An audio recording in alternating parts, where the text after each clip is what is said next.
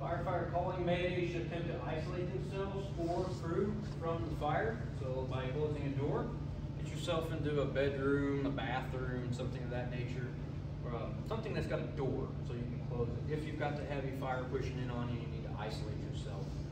It'll at least buy you some time so that maybe the RIT team or whoever's coming to get you can make it there. Next, IC shall clear ops channel that Mayday's been called on and request all non-Mayday traffic be changed to a different ops channel. So in the handout that I gave you at the beginning of the course, it's got information directly related to this with the St. Francis County Mayday policy. So we've got 4 ops channels, 1, 2, 3, and 4. And if you didn't know this by now, you're going to learn something tonight because Ops 4 is the dedicated Mayday channel. So in the event that we have a Mayday on Ops 1, 2, 3, whatever you're working on, doesn't matter. 4 is where we're moving everybody that's not involved in the Mayday. So the IC or whoever's going to be communicating with the Mayday personnel needs to get on there and make an announcement that, hey, we have a Mayday event, all non-Mayday traffic or all personnel not involved in the Mayday, move traffic to Ops 4. Okay? That gets a lot of the extra talk in and a chance that they're going to get talked over. Gets everybody out of the way basically so that it's IC and the person, that's it. Them two talking together, keeping the area clean.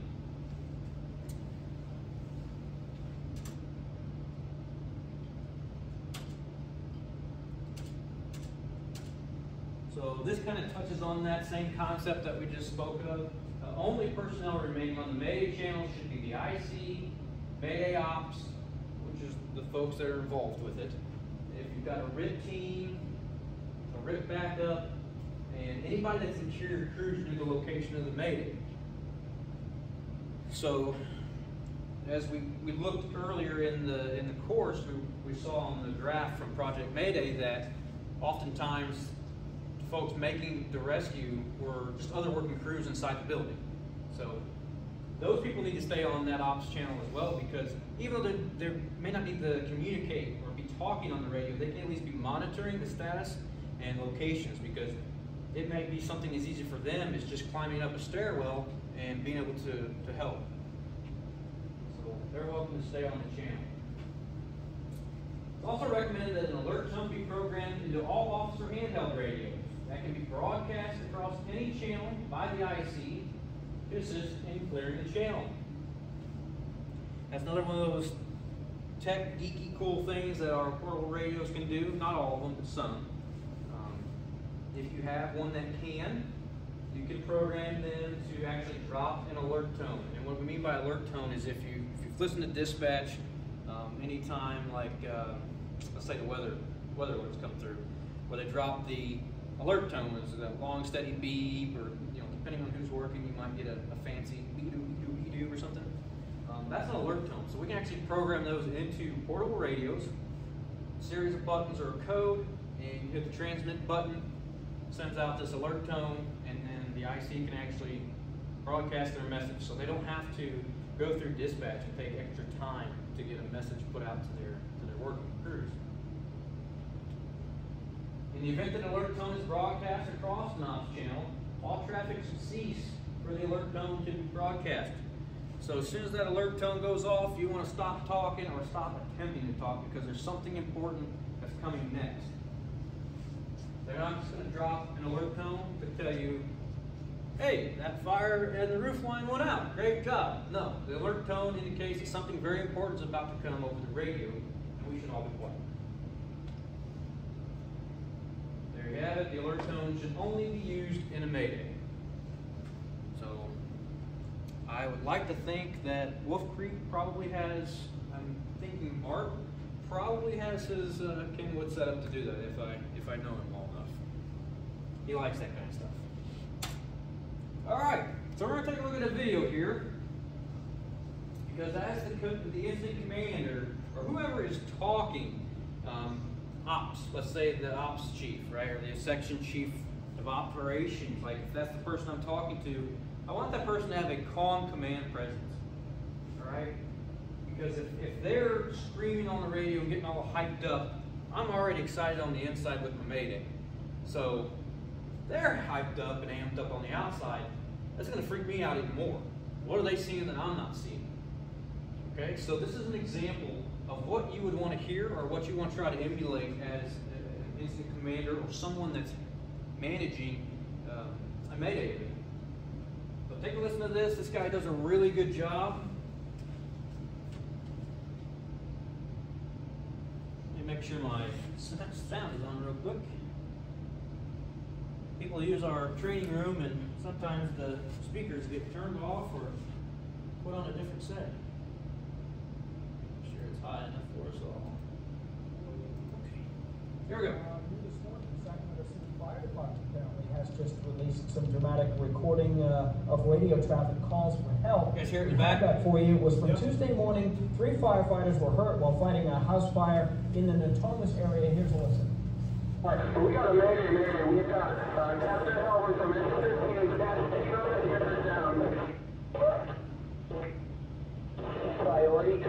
Priority traffic, all units, this is command. We have priority traffic, we have firefighters down. I want to get all firefighters out of the building. We're going to evacuate this building and conduct a PAR. Command, emergency traffic, we need medics in the back as well. 4 firefighters were hurt. 3 have been released now from the hospital. Captain Jeffrey Helvin is the most severely injured. He may need some skin grafts. You can listen to the entire recording if you so choose. It's on our website right now, kcra.com. All right, so he did a really good job of keeping his composure. And it's hard to do that sometimes, especially in the event of a Mayday or something has went wrong on your fire ground. But it's vitally important that you as incident commander or whoever's communicating with those folks on the inside stay calm and controlled like this captain was, because that is only going to help your situation and only help the potential that they get out of there safely. Kind of think of dispatch in a sense too. If you guys know Steve Worley, you know those are the types that you want on the other side of the radio when things are going wrong, because guys like Doug Graham and Steve Worley, they just have this monotone, no excitement. You know, the building could be burning down around them, and they're still going to dispatch the same way every single time. But what's that do for us in the field? You know, it helps us to remain calm. And if you got a dispatcher, maybe somebody that's newer, hasn't been exposed to it much, they get excited. It gets you excited. It's just the nature of the beast. So be that guy. That's what we need. No. All right, so I told you earlier that we had some options when it came to calling a Mayday, and I will deliver as promised. So an alternative Mayday method. You can. Okay? You can is a shorter, quicker acronym that speeds the Mayday calling process and effort. It's less to remember. And I can tell you that when it happens, you're going to need as little as you want to be able to remember. So unit. The first one is a U. Unit. Unit number is calling in Mayday. 36, 16, 42, 52, whoever you are. Doesn't matter. C is the conditions. What are the current conditions affecting the Mayday? Actions is the A. What actions are being taken by the Mayday personnel? And N is the needs. What needs are being requested for Mayday? So it's a short, just to the point. Who are you? What happened? What's going on? And what do you need? All right. So the night that we had our Mayday, I just got on the radio. It was, there's been a collapse. We've got 2 firefighters trapped in the center of the building. We're trying to find a way out. That was it. That's all I got out. Kind of a you can Mayday. I didn't know you can back then. That's just what came out.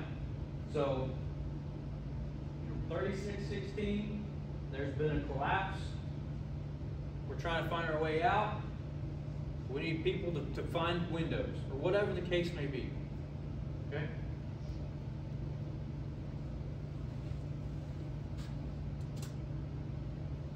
All right, this is going to be another example. audio attached to it. This is Prince William County, Virginia, 2007. So this was a wind-driven fire in a very large home. I think it was 3 stories. They had heavy fire involvement on the 2nd floor. So some of the things that they found when NIOSH came in and did their report on it was that there was no 360 size up. That was also in that Project Mayday from earlier. No 360. Okay. They also had no RIP company established. Pass device was non-functional on the individual that ended up dying. We don't have any information on why the pass device didn't function. And unfortunately, the victim was found partially on a couch located at a window. Found him dead at a window. So we're going to listen to the audio. It's got some subtitles that go with it, so see what we think here.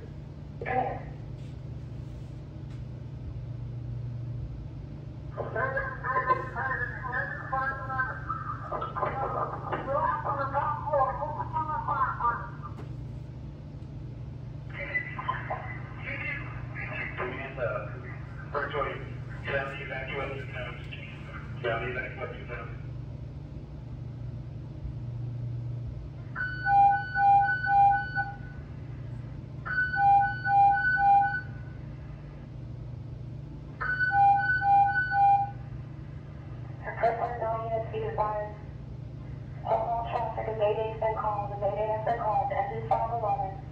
All units hold your traffic. 2313. Engine 511 to command. Go ahead.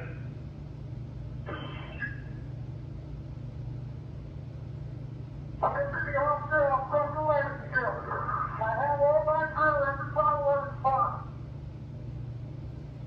Director Engine 511 being par. This is the officer on truck 504. Truck 511. We're down to 34. We'll leave the exit out of the way there now and back currently. Command, okay. Command Tower 501, have you ladder side Charlie yet? Tower 501. Side Charlie's ladder. We're making the roof. Letting up the area. Command to reach your location. Boy, fire. On the way. Alright, stay by that location. Future 511 Driver Command, I'm set up for master stream operation. Direct. Command to Engine 511. Need your status, please. 511 command. Go ahead, Engine 511. The officer is just out of the floor. He's okay. He's down fast. He's on the floor. Direct, I need an update on the situation up there. Now, come on, let's go out. We're backing out. Backing out. Commission, okay. Commission, only operate inside. I need you to evacuate. Tower 501 is ladder side Charlie. You need to evacuate outside Charlie. That's 504, 511 number. You make it out? That's 511 to there. Go ahead. So you better find some slide by your back. Line 504.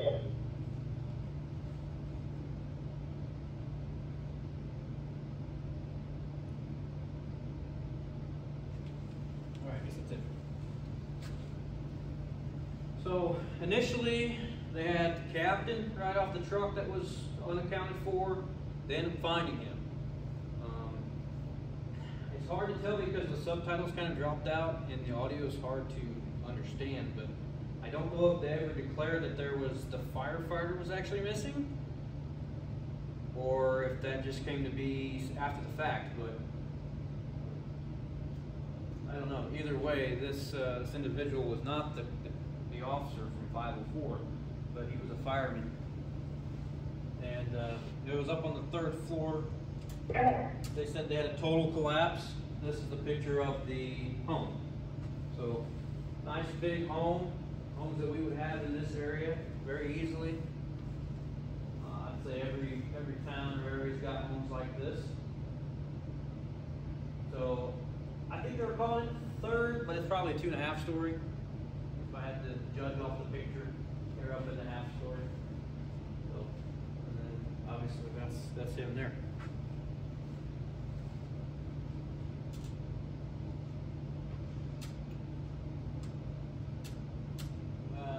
Crud. Okay, here we go. So, bottom line, we need to Mayday before it's too late. All right, that is it. If we skip out on Mayday or we wait, it may be too long, and there may be no helping that situation. If you're performing an emergency escape, then issue the Mayday and let them know. Tell them. If you've came up to a situation where you think you might need to issue a Mayday, you probably need to issue a Mayday. If you're trying to escape out of a window, it's time to let somebody know, hey, things went south.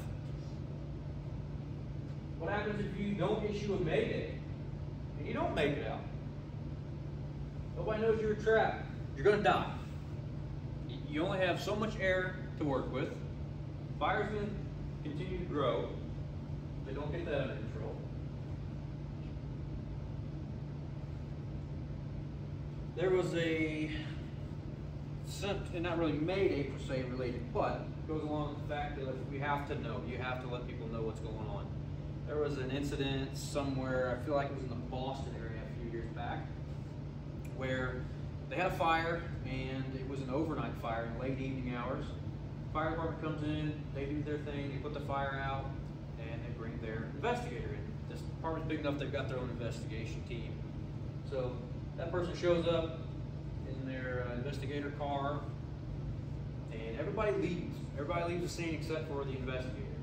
And some folks driving into work the next morning drive past where this fire was located, and they see the investigator's car sitting there still. I thought, well, it's kind of weird. He should have been long gone by now.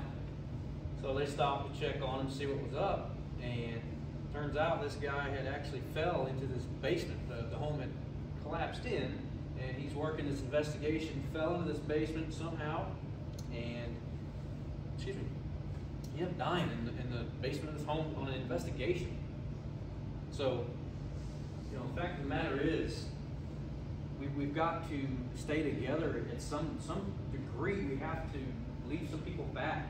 Make sure that somebody's with our investigation teams, or if you're going in to check on, just check for extension, something simple. All right, stuff happens. Take somebody with you. Use that buddy system. Because things can go bad, and they do. And if we don't know that you're in there and you got a problem, we can't help fix it. Personal Mayday. I keep passing them up. All right, so personal Mayday. First thing we want to try to do is remain calm. How easy is that going to be when you have that situation come up? Yeah, it's not going to be very easy, right? Work to control your breathing. So this is one of those things that you're going to have to work on before the Mayday event happens. So during your training, put stressful situations in your training plan and work your crews. Make them generate a lot of exhaustion so that they have to learn and get comfortable with breathing heavily and learning how to control their breathing in those situations. That'd be about the only way that you're going to be able to prepare ahead of time for that portion of the Mayday process. The next one, put it in red because it's ultimately important. Have a radio. I know every fire department is not fortunate enough to spend the money to let everybody have a radio. I purchased my own. I've been purchasing my own for quite a long time now, and just happened to be fortunate enough that I've got one issued to me now. But it was something that I felt was very important back then when I started getting into the fire service, and I went a short time without it, and it actually made me really uncomfortable. I didn't like not having that means of communication on my body somewhere. So that didn't last very long, and I bought another radio. orient yourself to the immediate area. So if you have a Mayday event, you need to orient yourself. Figure out, kind of take a step back. Okay, what do I got here? Where am I at? Think about what you were doing. Don't become exhausted and unable to get you to Mayday. So don't sit here and try to dig your way out of a situation or run around doing circles around a coffee table thinking that you're not getting anywhere. I argued with a guy one time in a fire because we went in, just kind of made a right, made a left, kind of zigzagged into a room or two, and no big deal. We were fighting fire, things were fine, I had a tick, and I'd been in the fire service long enough to understand when stuff's starting to go bad and what kind of things are going to happen and what you're going to see. And so this big brush of black smoke comes down on us, you can't see anything. You bring up the camera and it's white. The camera's completely white. Oh no, I know now at this point in my time that this is bad. So at the same time, they blast the evacuation horn to get out of the building. So now you got the smoke, you got the tick, now you got the horn, so it's the trifecta of freaking you out. So what are you trying to do? You just want to get the heck out now. So me and the guy I was with start going this way. He's like, no, it's this way. I'm like, I can't go that way. There's a hole in the floor because there was a hole that we had passed up. He's like, no, the hole's over here. You need to go this way. I'm like, no, dude, the hole's right over here. So we sat and argued for what seemed like an eternity about going the right way. And in reality, we were like 8 feet from the front door. And he was right. But I would have sat there and did circles around what I thought was a hole in the floor and used all my energy.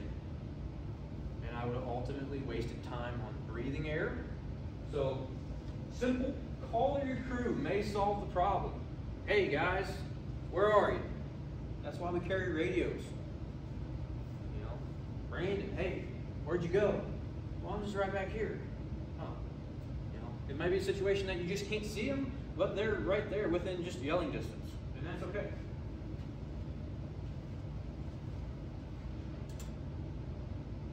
So we're going to try to fix the problem.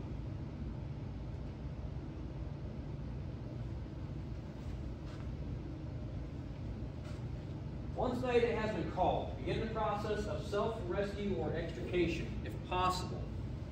Okay? If you've got the opportunity to try to get yourself out, by all means do.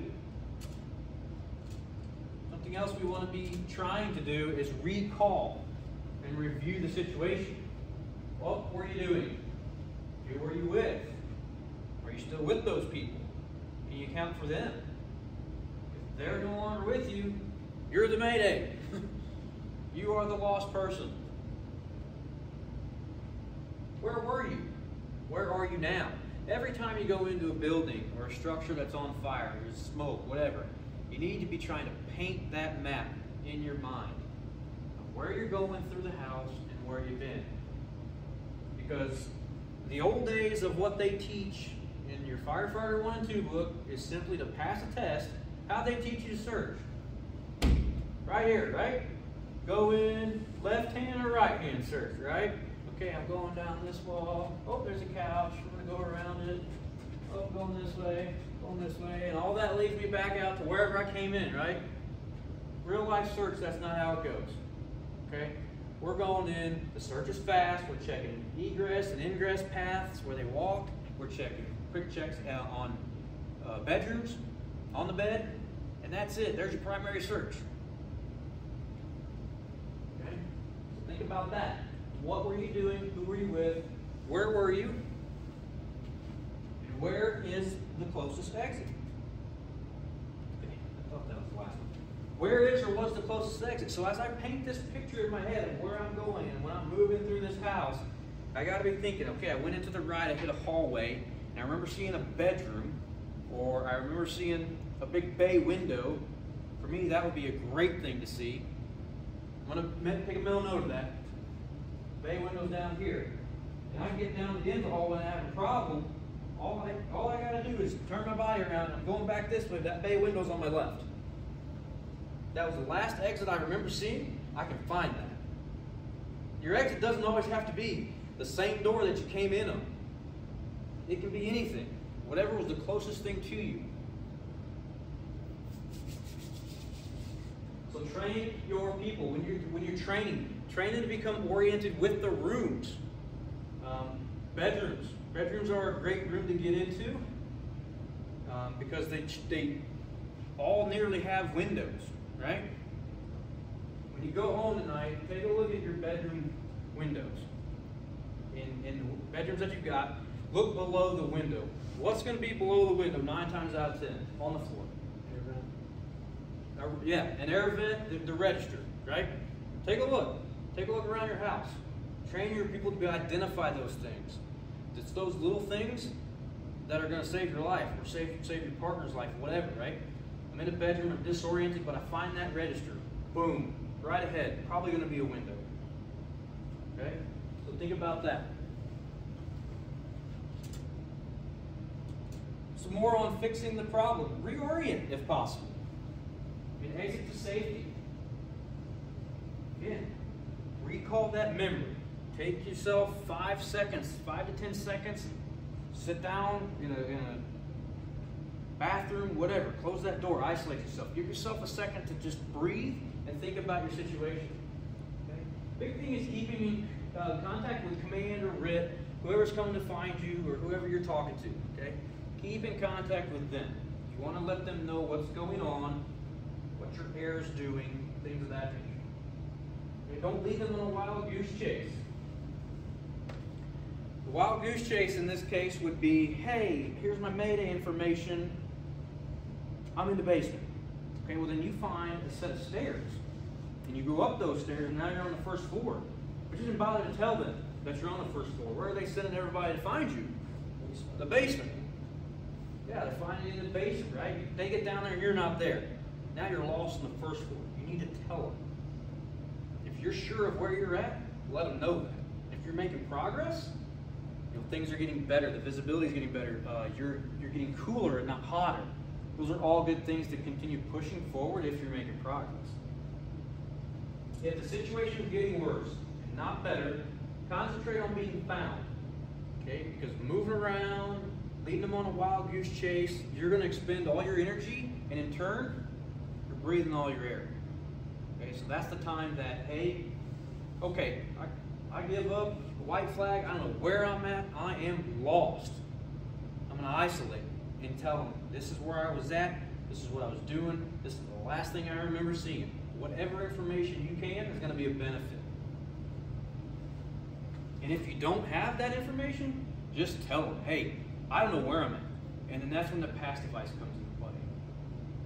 Activate your pass device so they can hear where you're at.